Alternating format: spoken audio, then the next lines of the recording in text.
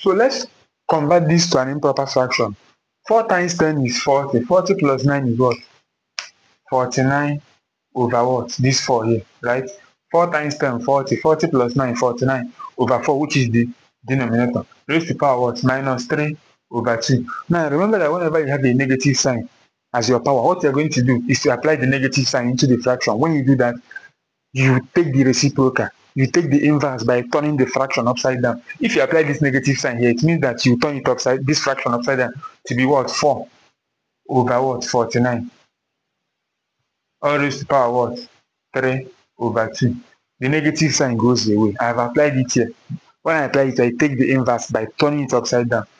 Now, do you know that this 2 can be written as the square root of this, while this 3 is the power? Let me demonstrate this thing here.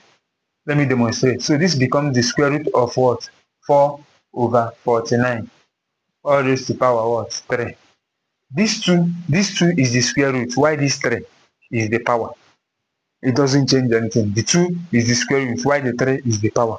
That's why I just applied. Square root of 4 is what? 2 over. Square root of 49 is what? 7. All raised to power what? 3. Right?